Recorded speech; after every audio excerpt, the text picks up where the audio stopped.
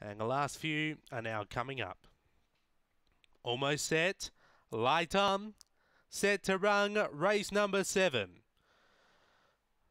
We're set.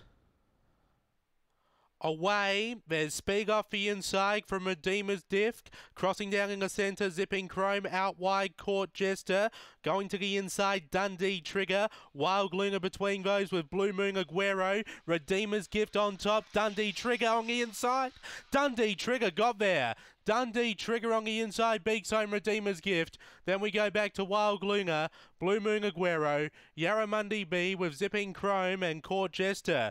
That time around 16 and 70. After race number 7, Dundee Trigger gets up for Roland Parry to beat home the 1, Redeemer's Gift. Tony Nobes, third number 2, Wild Luna, Jack Trengove. And fourth number 6, Blue Moon Aguero. Scott Felter, 1667. 1667, 7126 are the numbers. 7126.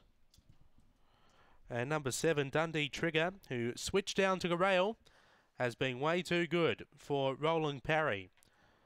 7126, 1667 after race number 7 here at Murray-Bridge.